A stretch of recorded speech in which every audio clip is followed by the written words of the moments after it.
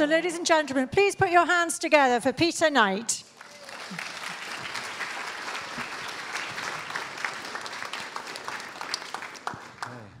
Good morning, everybody. Morning. Fantastic. Good morning. Good morning. Yeah. Good to be back here again. Thank you for me having the chance to speak to you again today. I've spoken about earth mysteries in the past, and my work, as you know, in my books have been to do with ley lines and earth energies and dowsing and sacred sites.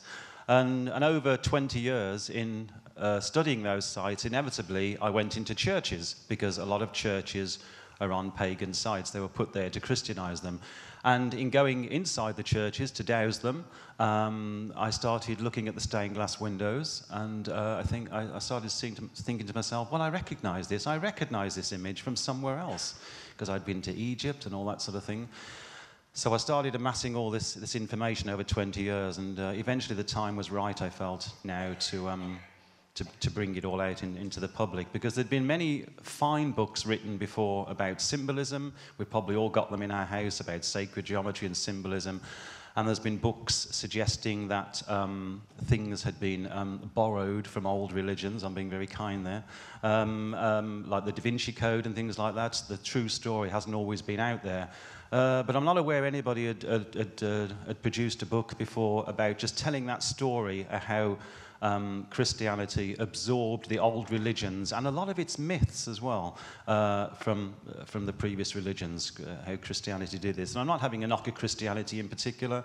If I was forming a new religion today, for whatever reason, I would look around what's already around, what floats people's boat, what symbols are energetically powerful, and I would bring those into my religion to help tell my story. So it's a natural thing, really, and also you're giving people who you are seeking to convert images they already recognize and already associate with, so it all makes sense, really, and that's what happened just this side of 2,000 years ago. So there is a difference between a sign and a symbol. Signs are designed to be understood in a split second, like a road sign. They are instructions, advice, or warnings, whereas symbols, on the other hand, may be embellished with endless meanings and interpretations, often beyond the grasp of the logical mind. They are archetypes. I was talking to somebody on the stall earlier on. The same images tend to come up in different societies, ancient societies, who supposedly never met each other. The same gods are developed to fill that little niche in their pantheon. So you have, it's a rose by any other name. You'll get these gods all over the world that have different names from cultures who never met each other, yet the god does the same, or the goddess does the same role. Oh, I pressed it, but it's not moving on. Okay. Oh, it is. Okay. So the earliest symbolism, of course, is nature's symbolism. And our earliest ancestors were spotting the sacred geometry and the sacred mathematics in all of nature, like the Fibonacci sequence in the Nautilus shell there, and of course beehives are always six-sided walls, and we've got the Fibonacci sequence here again, spiraling both ways. So people were observing this from the earliest times, and they were thinking, this is relevant. Who is the creator behind this? Surely all this can't be coincidence. There must be some divine force driving this nature, what they see, these natural manifestations. And I've got a project I'm doing on Dartmoor at the moment called Mindscapes. It's about looking at natural objects and seeing simulacra everywhere, and seeing these as relevant to ancient cultures. And all these are natural shapes. The top right there is called Elephant Dolmen on Sardinia, and you can you all see that? It's the shape of an elephant. It's completely natural. But what happened, Bronze Age people came along and they did a tomb underneath. See the holes there. This is called El Fungi, fungus rock, mushroom rock on Sardinia. Can you see me there, right at the bottom? I'm crouched like a gnome under a toadstool there. And this is about 30 feet high. I would love to see the frying pan that this fits into. And the point is, of course, in Neolithic and Bronze Age times, they were taking hallucinogens, as tribal cultures do today, and a lot of them are mushrooms. So clearly a rock like this would have been held in great cultural significance in ancient times. And of course, we've all seen tree spirits. We've all seen shapes in trees and rocks and clouds that seem to resemble something. And of course, symbolism goes back a long way. The Venuses, there are hundreds of these around Europe.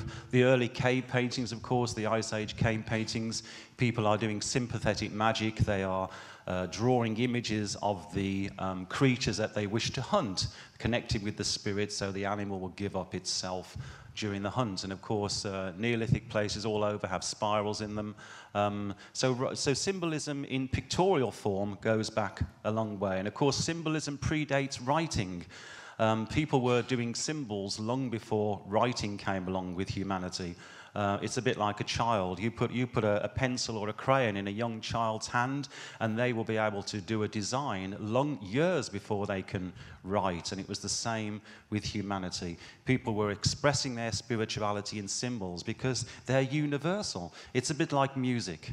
Yeah, we can all play a piece of music, and it can relate to all of us, regardless of what language you are, so regardless of what race you are.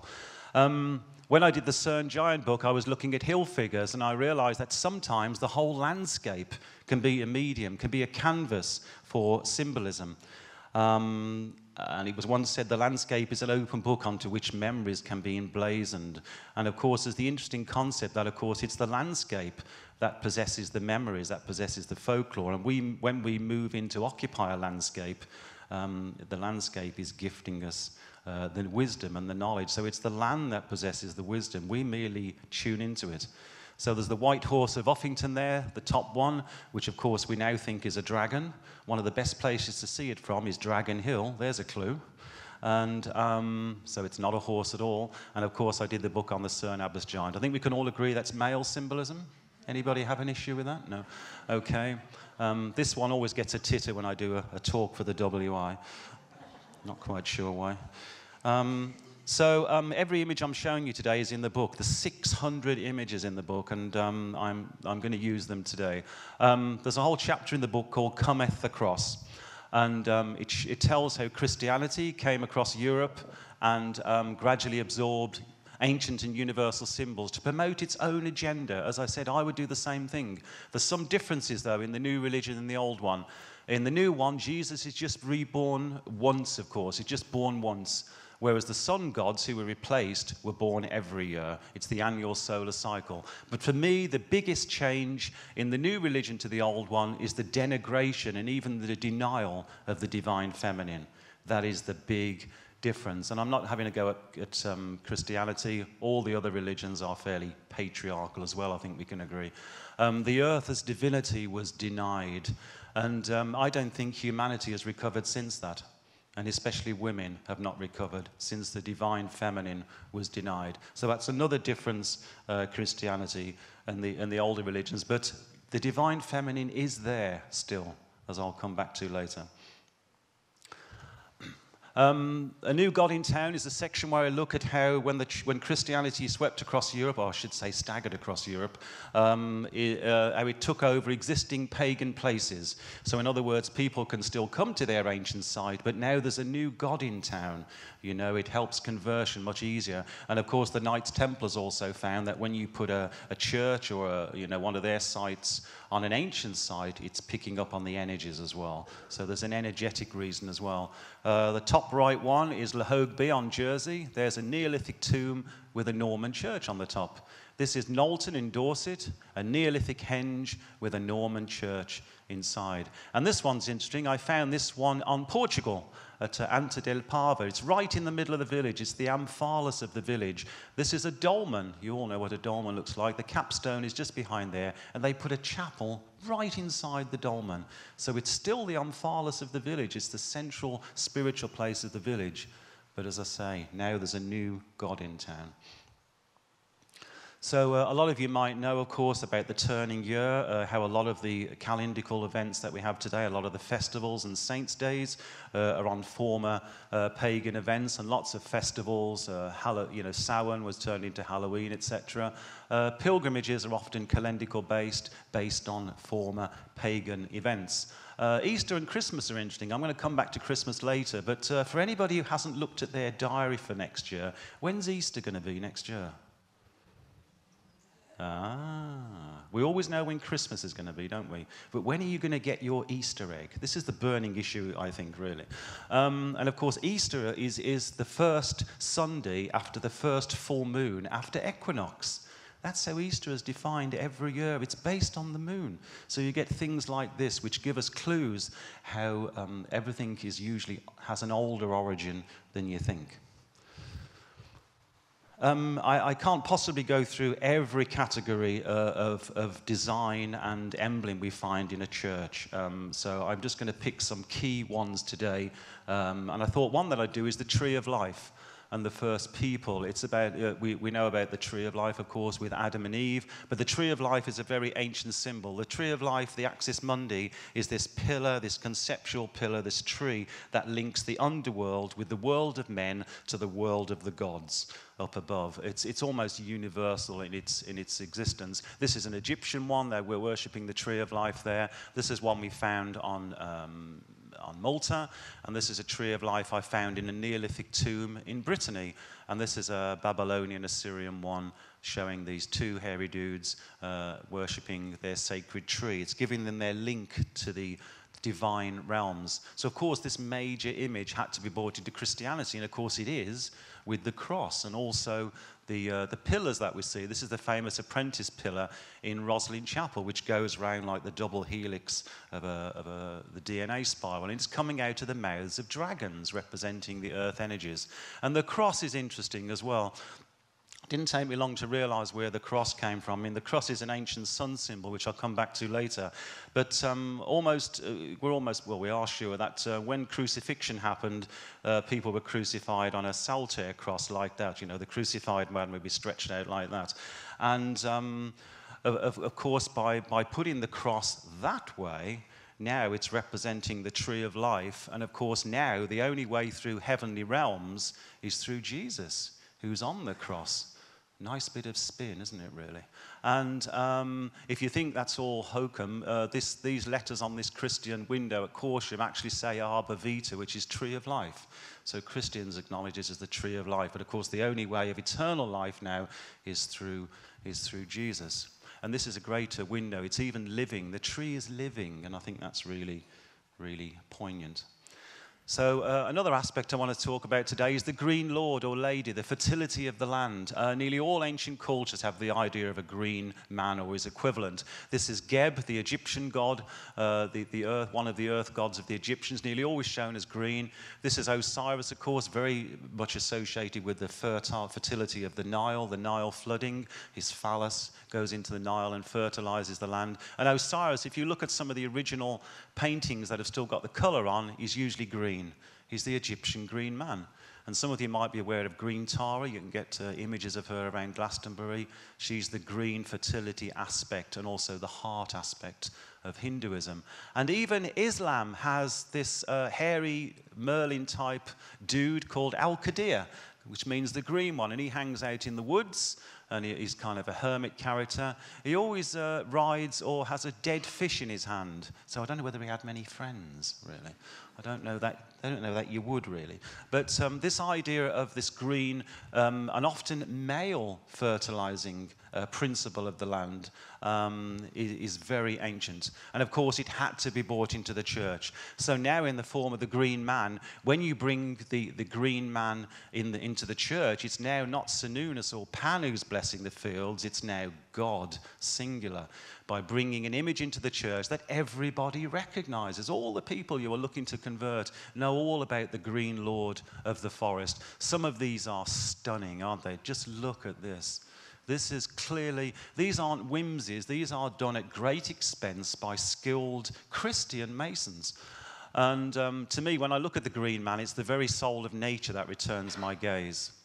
the land lives. And I constantly seek out the Green Lord and the Lady in tree trunks, but also in churches. This is the famous one at Roslin, of course, that towers over you when you're in the Lady Chapel. So again, they brought the Lord of the Forest into the church to depower him, really, I guess. Related to that, of course, is the phallus. I wrote about that in the CERN Giant book. I call it the staff of life. It seemed appropriate. It's about the yang fertilizing principle of nature. And without getting on too much of a soapbox, the yang principle of nature tends to often be put down a bit in Glastonbury. Everything's feminine, fluffy, female goddess, female goddess. No. When I look around nature, there's as much yang in nature as there is yin. You have to have the two together. The god and goddess have to come together. You see it in every aspect of nature. The goddess is as much yang as she is yin. Off my soapbox. So in all the prehistoric cultures, you get fertility gods where the phallus is on display. Obscenity isn't an ancient concept. It doesn't exist. In the Bible, King David danced naked before the Ark of the Covenant. And of course, obscenity is different from morality and nudity. The two are different things. So, nothing wrong with nudity and showing the phallus in ancient times. We have some large phalluses around Europe.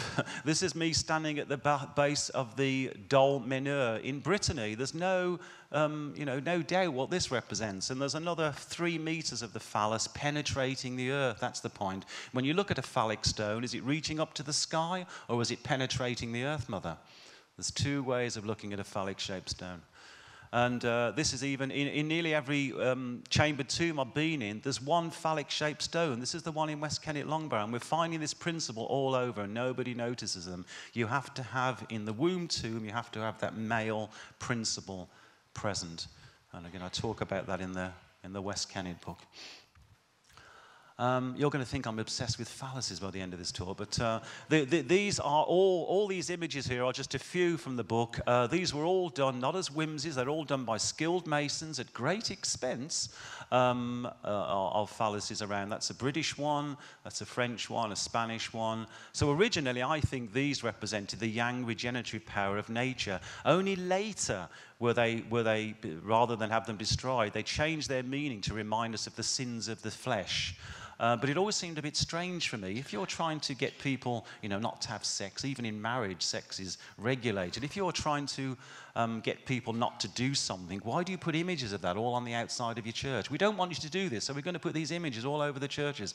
If I'm holding a meeting of Alcoholics Anonymous, I don't put up a free bar in the corner and say, help yourself. Why aren't the pictures of angels and Jesus and that all over the building? It's because originally they meant something else. Back in the Templar times, they were representing the male principle of nature, which the Templars knew all about. I beg your pardon, did I just skip one there? Yes, there we go. So, of course, complementing the phallus is the divine yoni, that through which everything in nature issues. And some good examples here, St. Nectan's Glen in Cornwall, the great yoni through which the amniotic fluid of the goddess pours out. This is a cave near Bristol that I do shamanic workshops in a few times a year. The divine yoni there is there for all to see. And this is one at Avebury. This is an original structure at Avebury, not to do with weathering. And the phallic-shaped shadow from the obelisk used to penetrate the yoni every Beltane, the fertility festival, complete with clitoris above, which has been worn by people touching it and rubbing it over thousands of years.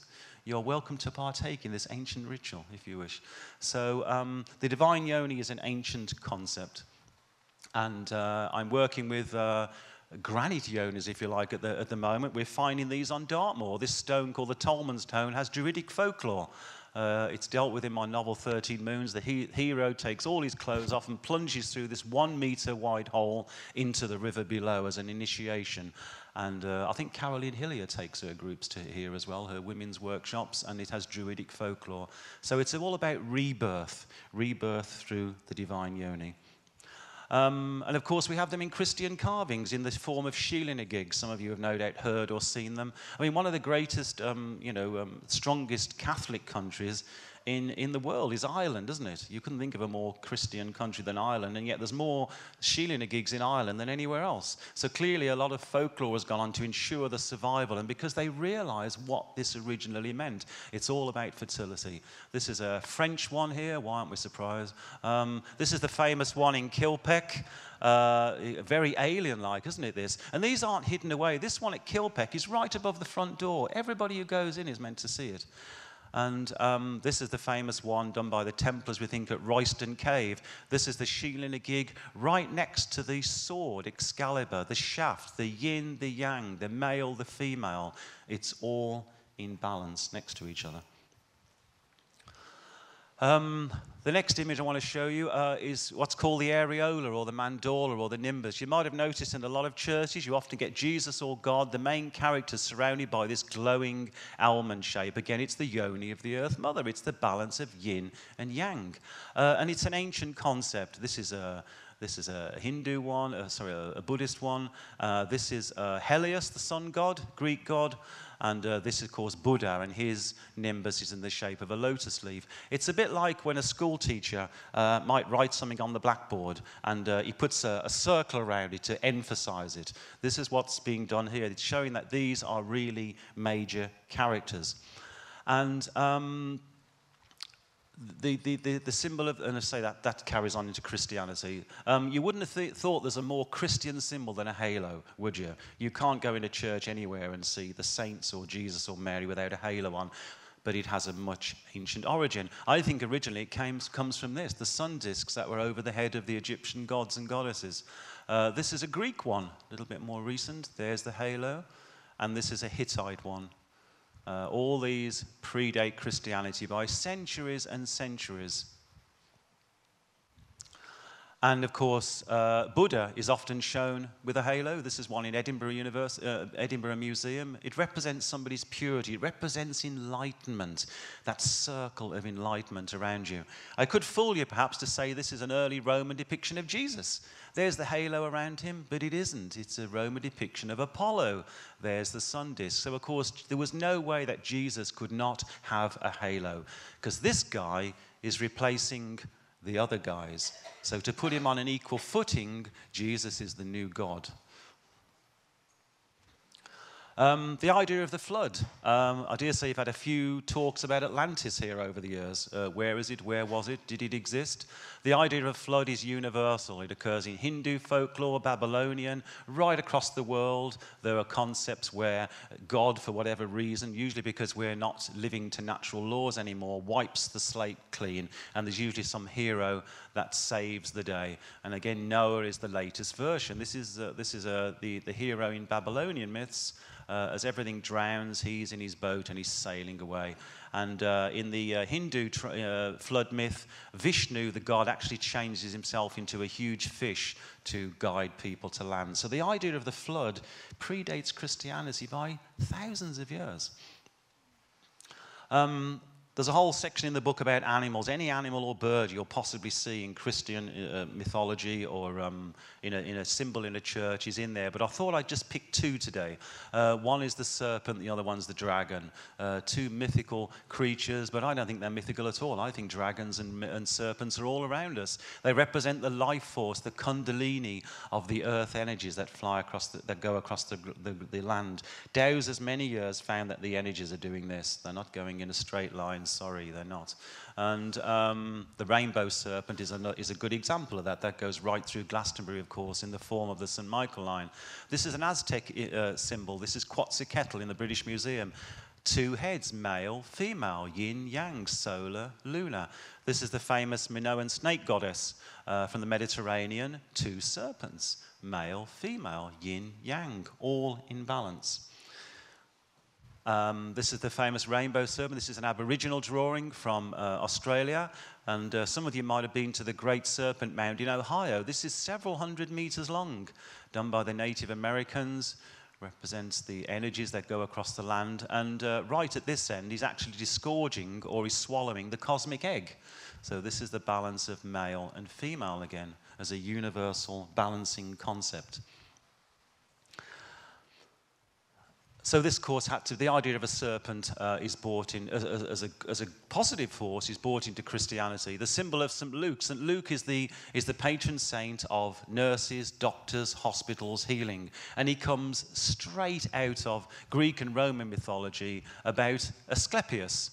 He's the Roman god of Greek healing, hospitals, and all that sort of thing. Straight away. And the serpents, there's the two serpents representing the balance of male and female, natural and science. And this is Asclepius. He's only got one serpent, and I thought this is really peculiar, but when I delved into it more carefully, the other serpent is Asclepius himself, because when he used to do healing, he used to change himself into a serpent. So there's the second serpent. As you can see, everything is usually older than you think, including me. So serpents, in the form of Hermes or Mercury's, serpents show us what the energies are doing. This is a church where I found the energies. The two spirals were going around in front of the altar. I moved the carpet back, and there's two serpents on the monument.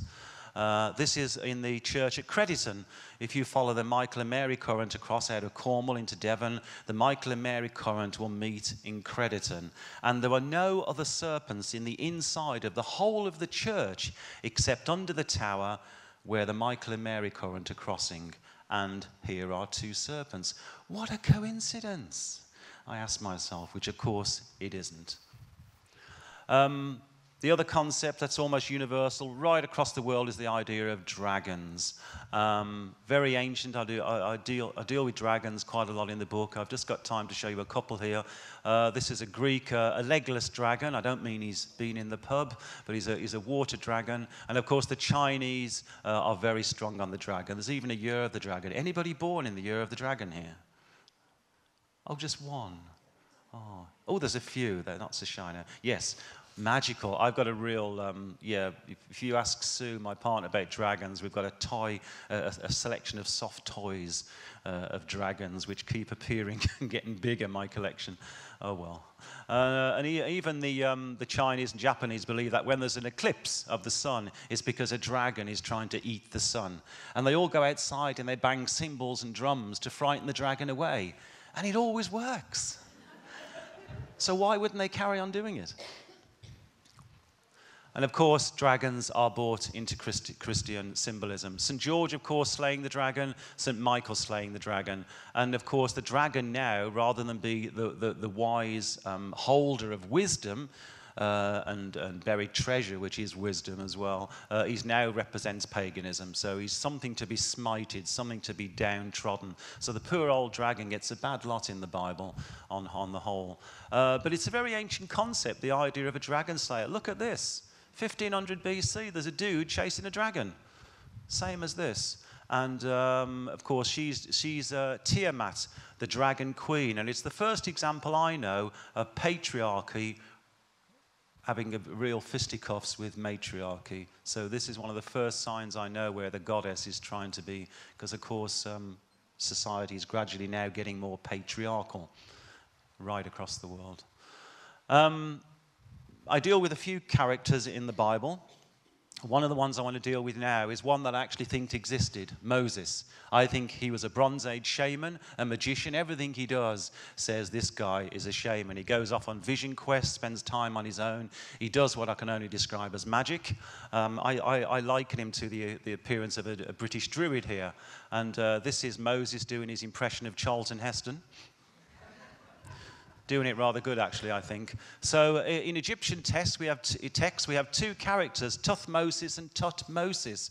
There's the element of Moses. Some researchers think it's the same guy. It's just a translation problem issue. And in both of these tales, Moses is found, this Tutmosis is found in the reeds by his mother, by his foster mother, brought up in the royal household, and either becomes a priest or a prince. It sounds familiar, doesn't it? And I think this is where it comes from. And at some stage in both of those tales, it gets banished from Egypt. So this all sounds very familiar, doesn't it? So, so I started looking into Moses. And he went up to Mount Sinai, do you remember? And he found the tablets. And a very peculiar passage in the Bible says that when Moses came down from Mount Sinai, he had horns. And I'm thinking, what on earth is this all about? Because, you know, horns are usually for the devil and Satan and all little pixies and nuisance things that Christianity wouldn't like. But then I quote several passages in the book from this American academic who's now retranslating all the Bible and telling us what it should really say, which is really interesting.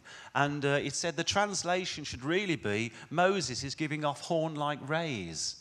So, of course, some, you know, monk translating all this back in the 2nd, 3rd, 4th centuries wouldn't possibly know about the word aura. So I think he's come down from Mount Sinai in such a state of bliss. He's glowing. They can see his aura. They can see his connection to the divine through his highest chakra. So again, it's all in the eye of the translation very often. They say something's lost in translation, and the Bible is an incredible example of that. So the 10 Commandments, right? Moses went up to Mount Sinai, came down with the 10 Commandments given to him by God. Did he? Okay. This is from the Egyptian Book of the Dead in the same time that they've dated Moses. This is said at funerals on behalf of the dead. I have done no falsehood. I have not robbed. I have not committed perjury. I have not killed. He sounds a really boring guy, this, doesn't it? This is where the 10 Commandments came from. Sure, Moses was given them to him by God, but I would suggest an Egyptian God. You know, this Moses was brought up from a small child, immersed in the Egyptian mysteries. So, of course, he needed some rules for his people. And he came down from Mount Sinai with the word of God. But I would suggest he already knew them. He already knew them. They'd been known for centuries before he went up Mount Sinai. So in a lot of gods have a magical stick. Here's Ptah on the left, an Egyptian god. Even in fiction, Merlin, Gandalf, don't they? They have this magical staff where they go bump and the orc blows up before your eyes. The idea of a magical Merlin, Gandalf figure with a staff is very ancient. Well, of course, Moses had one, didn't he? You know, he did several miracles with his long magical staff.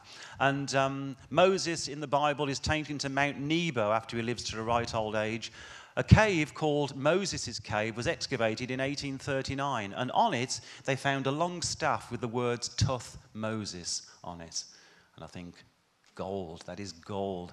And anyway, this staff went from various private collections to a museum in America, eventually came back to Britain, and I tracked it down to, of all places, an exhibit in a museum in my hometown of Birmingham.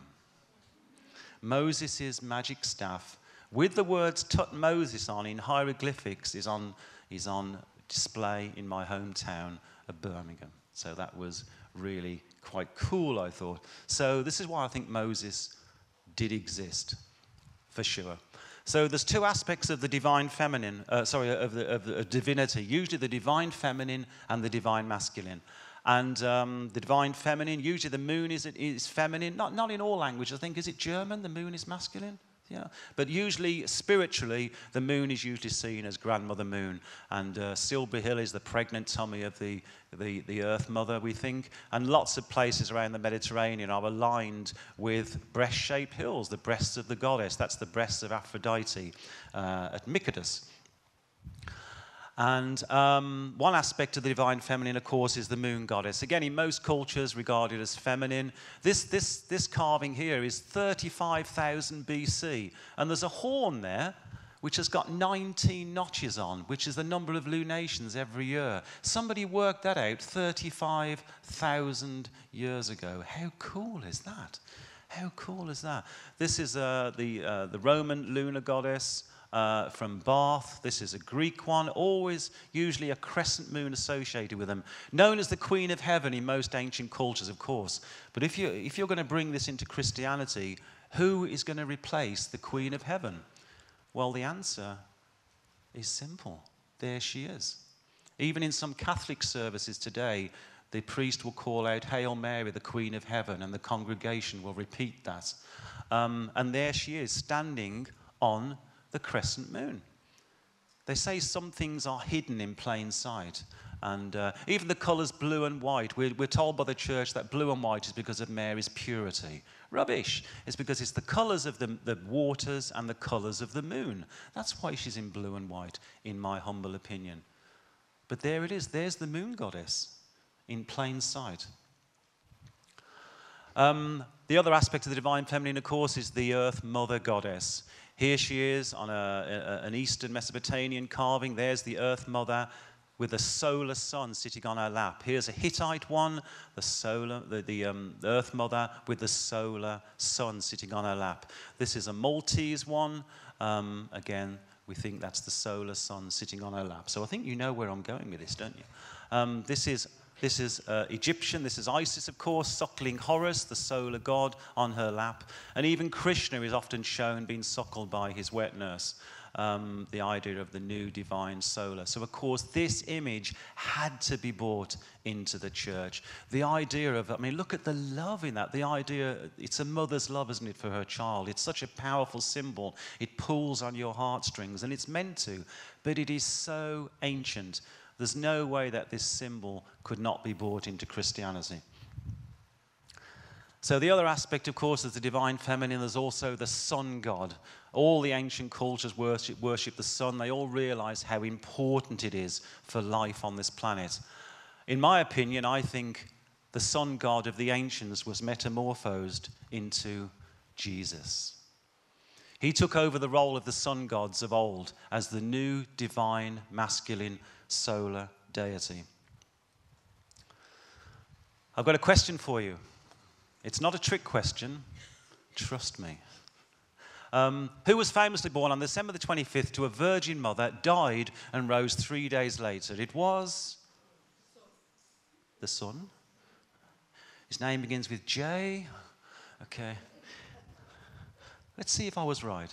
Jesus. Yes, of course. But hang on a second. It was a fiendishly sneaky question, because all of these gods, and several more I couldn't fit on the slide, were all born on December the 25th to a virgin mother and were all involved in a resurrection. All of them.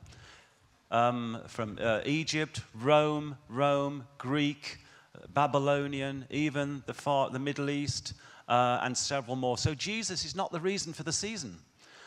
December the 25th is the first time when you can detect the day is getting longer, and it's when the sun starts getting a little bit higher in the sky. It's halfway through the pagan festival of winter solstice, which had to be Christianized. Everybody's having a party, yay, at that time of the year. So there's no way you could eradicate that festival.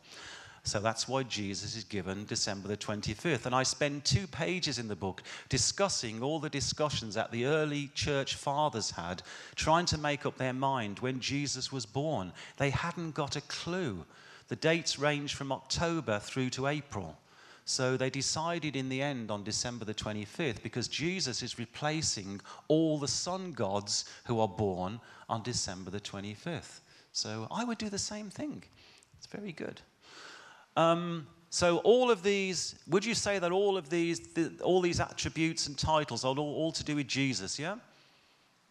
Yeah, walking on water, the Lamb of God, fisher of men, yeah? Changing water into wine, I'd like to do that one. That's a party trick, isn't it? So, but actually, all of these titles and attributes I've taken from ancient gods, every one of them. So they are nothing to do with Jesus, but there again, they are all to do with Jesus.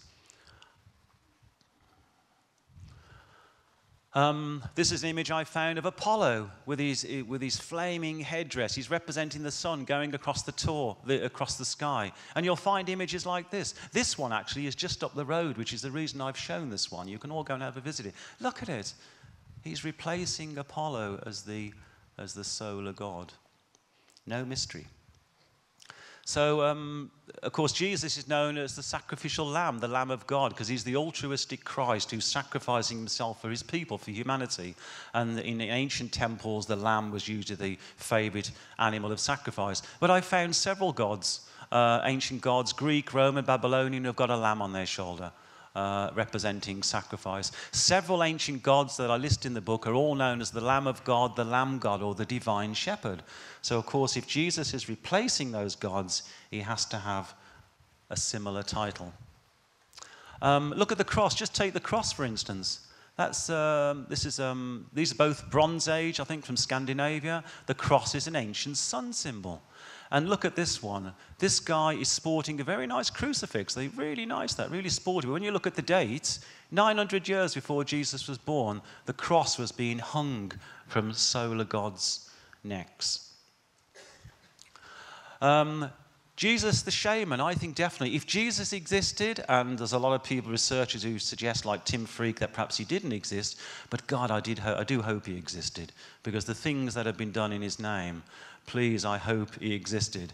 And if he was a wise man, a shaman, a magician, a Gandalf, a Merlin, this is who the real Jesus is. And he went on vision quests. He did lots of miracles. He walked on water, which 6 ancient gods also did, by the way.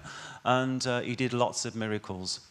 Some of you might have been following the excavation, the underwater excavations in Alexandria Bay, where they think they found Cleopatra's temple, Ptolemaic temple. One of the cups they found had this on, which has been translated as Jesus the magician.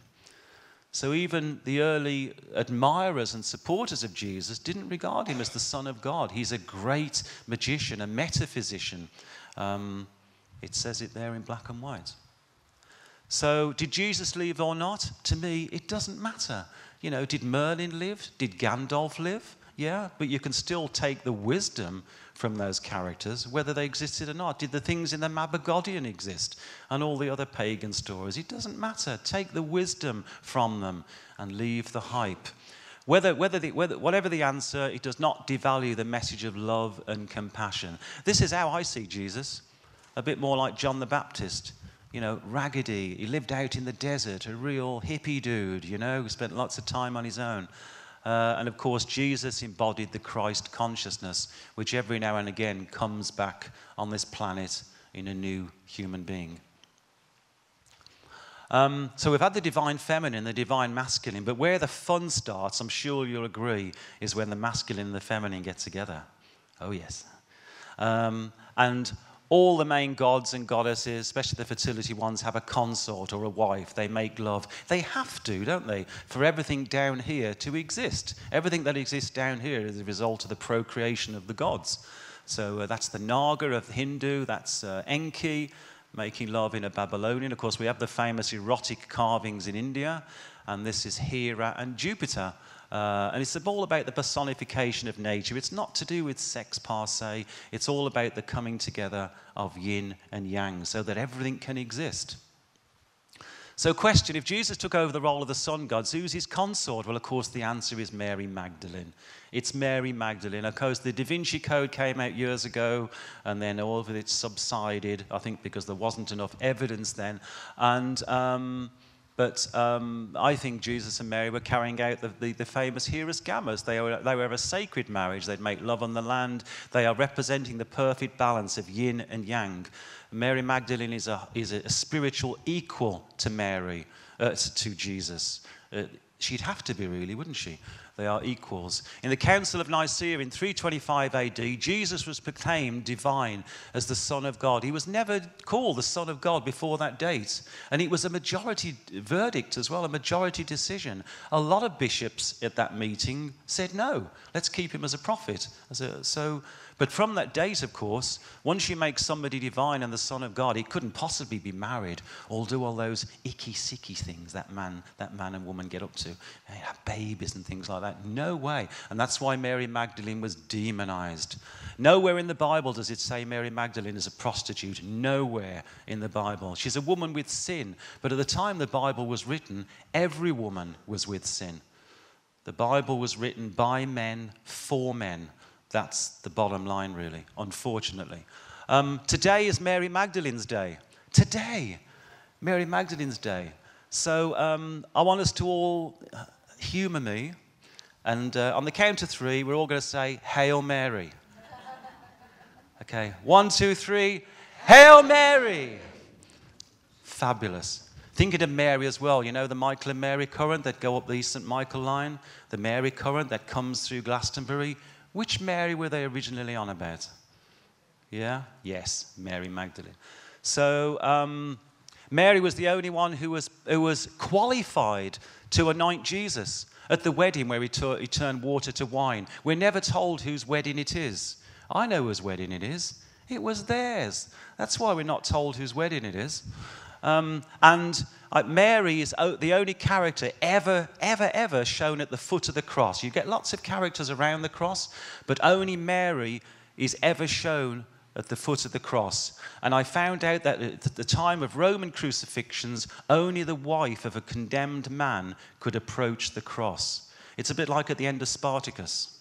Do you remember? I'm Spartacus. Go on, somebody shout it out, doesn't it? Remember they only allowed the wife and his newborn child to approach the cross. So there's a lot of truth in that.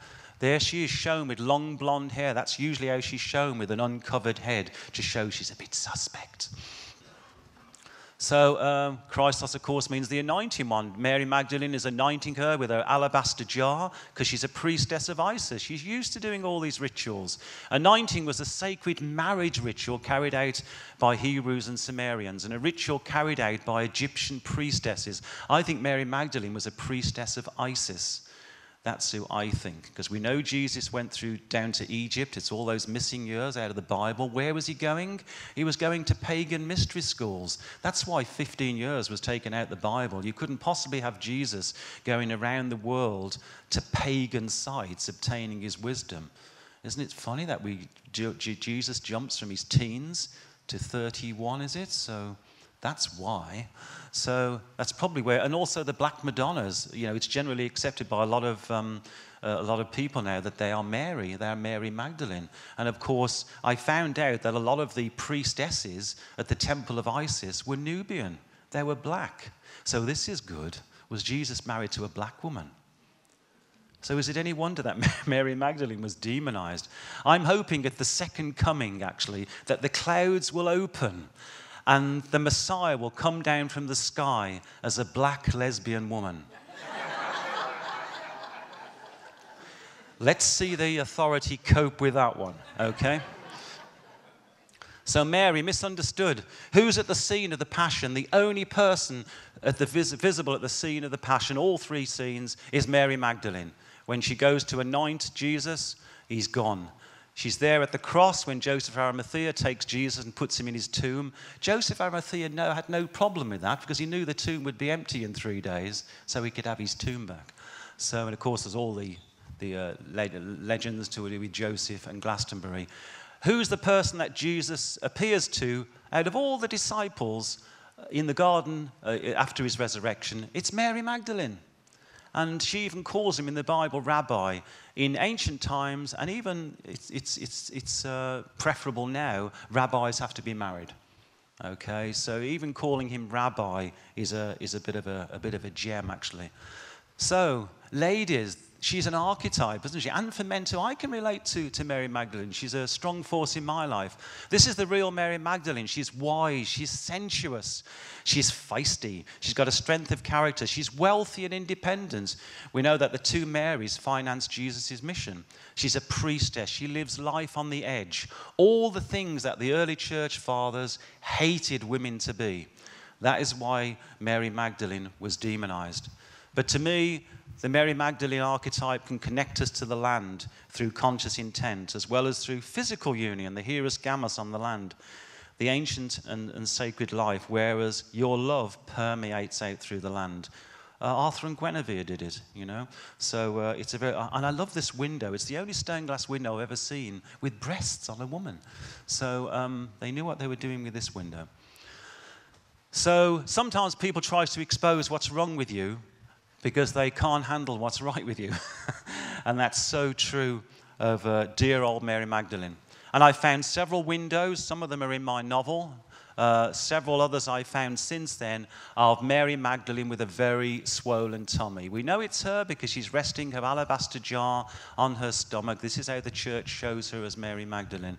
She's not Mary the Mother. A lot of Mary Magdalenes have blue and white on. A lot of Mary the Mothers are dressed in red. There's this interchange of colours. It's very confusing. It's so that they can hide things like this. The people who are in the know, the lovely people who are leaving us these messages. And of course, this is the famous one hidden by the modern Freemasons up on the island of Mull. Look at this. Look at the love. between those people. Can you feel the love coming out of that window? Every time I look at this window, it opens my heart. And she's even wearing what's called Magdalene blue. And of course, it's the colour of lapis lazuli. She was a priestess of Isis. That's why she's associated with that blue. These little code, I hate using the word code, but these little open secrets are there. And look at her tummy. She can't even get the belt round her waist. It's so swollen. And then I found this, and even Lynn Picknett and others, some of the Mary Magdalene researchers weren't aware of this window. So if I've got a claim to fame, this might be it. I was following the Michael current across Cornwall, and I came to the Church of St. Neots, and I found this window. It's a scene of the crucifixion. And next to it is a woman with a crown on, which is just a way of showing that she's important. Doesn't have to be a queen. She's got long blonde hair. There's only one character in stained glass windows that's ever shown with long blonde hair. That's Mary Magdalene. And she's holding a child up to Jesus at the crucifixion. My jaw dropped when I saw this, because although some researchers think that, like in the Da Vinci Code, Mary Magdalene was pregnant at the time of the crucifixion, a lot of researchers, including Lynn Picknett, thinks she'd already had one baby. So isn't that interesting? This is why the two names vary sometimes as to the child. John the Baptist hailed Jesus as the bridegroom. Was that a metaphor? I thought we were supposed to take the Bible literally. Why would he call him the bridegroom? And in Matthew 9:15, Jesus said to his disciples, because they were afraid, it was the day before he said, they're going to take me. He said, can the children of the bride chamber mourn as long as the bridegroom is with them? You know, what can that mean other than what it says? In the book of Revelations, when the second coming comes and the black lesbian woman comes out the sky to save us all, it says in the book of Revelations, the marriage of the Lamb is come and his wife has made herself ready for him. So it seems when he comes back, it's okay for Jesus to be married. William Blake, of course, the great mystic, in one of the lower words of Jerusalem, you know, the great song Jerusalem, one of the lower verses, it says, she walks upon our meadows green, the Lamb of God walks by her side, and in every child is seen, children of Jesus and his bride. William Blake knew exactly what was going on and what had gone on. So my last word on religion, I promise you. Shamans across the ages would surely echo with these sentiments. Religion is for people who are afraid of going to hell. Spirituality is for people who have already been there. Can you relate to that? Oh, yes. Oh, yes. So we started off with nature's symbolism, and we've come full circle. I'm going to end with nature's symbolism. I'm doing a project at the moment called More Mindscapes. We're going around and finding these images, which are tens of thousands of years old, and the stone circles and the stone rows are lined up with them. Just like Native American and Aboriginal sites today, most of their sites are natural sites that resemble something. These are the dragons. These are where all folklore comes from. The dragons and the giants of old, they're still on Dartmoor. And look at this one. Amazing. Somebody had spotted before that there's a load of standing stones around that head, but nobody thought that head was relevant. What? So somebody once said, a legend is captured in the very outlines of the landscape, living books in which myths are inscribed. So we've come full circle to nature's landscape again. And there's me. I haven't just come out the pub. We're interacting with these stones. These stone faces have been there for centuries, waiting for us to perceive them again. It's all about going out of your comfort zone. Because going out really means going within, for me. So things like this rock is teetering. See this face? Is teetering, about to fall in. And yet there's a little altar down there, and I've spent a lot of time sitting below there. And this face faces the summer solstice sunrise. So again, this was common knowledge thousands of years ago. And these images have been waiting your return. Please seek out nature's symbolism. It's the earliest. So in conclusion, what any symbol means depends on an individual's connection with it. And I would suggest also what space is, or in fact what a landscape is, depends on who is experiencing it and how. So please come and join me out on the landscape. We're sitting in caves and we're finding these huge stones, this bear overlooking us. We're looking down into rock basins. you know, scrying the moon and the sun. We're hoping to, you know, bring Dartmoor out into the wider community. So the book comes out, subliminal plug, you won't even know this has been on the screen, right? That book comes out, I'm launching it at my Earth Mysteries Conference, which is a very, very busy conference every year in October in Wiltshire. I've got flyers on my desk and early bird price this weekend. And look at that, 5 minutes, perfect. She's glaring at me. No, she's giving me a lovely smile, actually. What I've been talking about, or hinting at really, is that it's all about living in balance and harmony. It's an ancient ideal, but don't we need it right now? It's all about reclaiming our power, which I know Andy and others will talk about this weekend. It's time to wake up, I think, from a 2,000-year-old slumber. I never know what people find funny about this slide. What is it? I think we've reached rock bottom as a species, you know, and certainly in terms of environmental caring for the planet. This is a Native American site. Apparently you shouldn't sit under there for too long. I'm not quite sure why. So what have we been up to the last 2,000 years? If you didn't laugh, you'd cry. I did a talk a few years ago at Megalithomania, a great program that Hugh runs. I know Hugh's talking this weekend. And at the end of the talk, I finished early, which has never happened since. And one of the questions was, hey, Pete, what's your most special or most sacred place you've ever been to? And I'm standing here trying to think, knowing that all the audience are dying to go to the loo and have a cup of tea like you guys. And I think, is it Egypt? Is it the pyramids, some American site, Stonehenge, Newgrange? And then actually, I thought, yes, I'll answer that. The most sacred site I have ever been to in my life is this one. Isn't she beautiful? Isn't she beautiful? I say she because even today, it's not Uncle Earth, is it, or Brother Earth? It's always Mother Earth. We know instinctively she's the one who births us and nurtures us. So we could take that, I think, today as a symbol of hope, of an ever-giving mother, of love. Her body is our wisdom in the land. The land lives, seek out its spirit. Because I've been saying for a number of years, we are not fighting to save the planet. We couldn't kill the planet if we tried. We are fighting to see whether we're going to be around. Yeah? Nature, life will go on regardless. And because we are part of the Earth's spiritual evolution, I'm hoping she wants us around a bit long. But it's like in the film Avatar, you know, Pandora at the end, all the animals rise up to get rid of the humans. The planet didn't choose to do that for any other reason other than that was the only way to return equilibrium to the planet. So I think our mother has been very patient with us, so hopefully she will be a little bit longer. So I'm going to end up with some of the words from the last page of the book. The real power of symbols and myths is that they possess the ability to engage not only our mind, but perhaps also our heart, and hopefully even our very souls. Thanks for listening to me.